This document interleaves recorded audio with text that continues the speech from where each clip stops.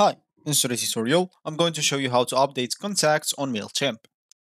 So the first thing that you would like to do, of course, is just go and open whatever browser you're going to use to follow this tutorial steps with.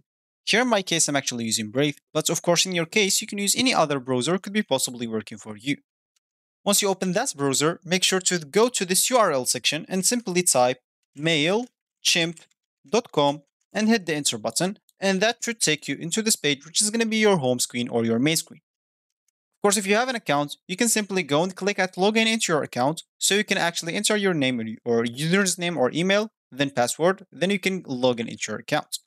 If you don't have an account, you can actually scroll down here and see all the plans that they have. They have the 3 paid plans and 1 free plan.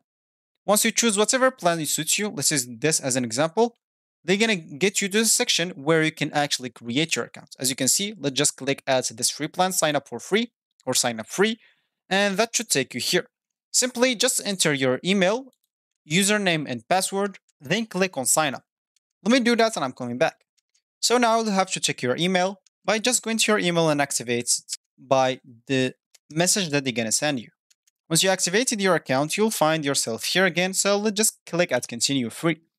Here, you'll have just to enter your first name, last name, so let's just enter those. That is like suggested for me and click on next. Of course, the phone number is just optional. And here, of course, you'll have to enter your address, thanks, and etc. So let's just enter those, click on next. And here, of course, you'll have to answer some questions. If you don't want to, it's cool. You can just keep pressing and at next, as you can see. But the first one, you should actually just answer it. And you will see the rest of them, you can actually keep clicking at skip. Once you finish, click on finish.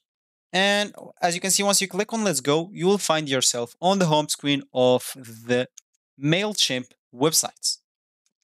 So as we said in the beginning of this tutorials, we would like to update contacts. And if you want to do that, we can just go to this list panel, click on audience, then click on all contacts.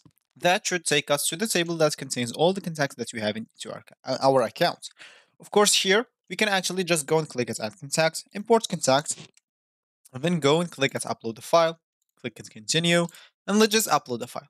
Of course, here, if you have a file, an Excel file, or which is .csv, that you keep updating with your contacts and formations, all you need to do, just go and upload it up.